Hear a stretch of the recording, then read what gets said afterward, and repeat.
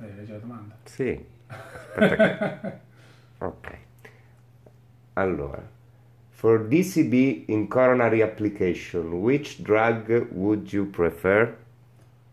Well, this is a very tough question. We know that paclitaxel is a very good one in order to his lipophilia, and so it enters the vessel wall in a better way if compared to other drugs. We know that Sirolimus, Everolimus, and all the Limus family is really much less lipophilic.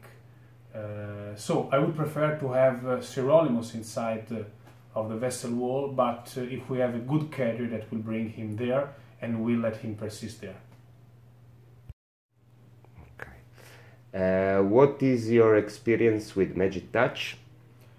Well, it is a good one. We had a chance of testing it as the first center in the Western world, and I have to say that the deliverability and trackability of this device is really high quality and top level if compared to other DCBs that we had a chance of testing.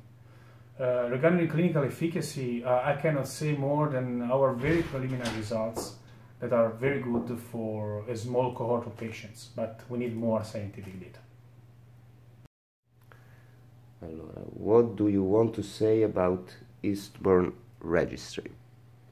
Well, I can't tell you a lot of things, but you probably should give a look at the synopsis. What I can add now is that this will be the first reliable, hopefully, scientific study on this device. It will be a European registry that will involve about 30 centers. It will be a prospective registry for an all-comer consecutive population of coronary artery disease patients. And EASTBOURNE will last probably enrollment 1 or 1.5 years, and after this time we will see if this device is really promising and good regarding the clinical outcome.